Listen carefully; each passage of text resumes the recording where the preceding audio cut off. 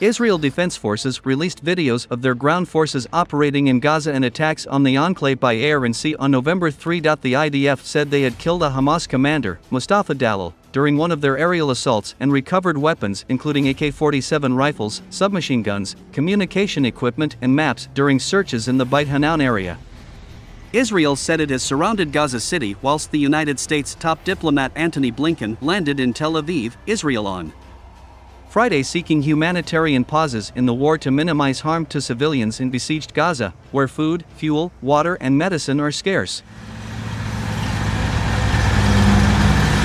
כשהתחלנו להביא את הדברים ראינו את כל מה שנדרש לנו, יש לנו 3 מטעני שוואז, מטען מגור אסס, 2 רימונים סיבובים שכרגע אנחנו לא מכירים מהם, צריכים לבדוק עם היחידה. אנחנו נכנסים לביצוע, בסדר?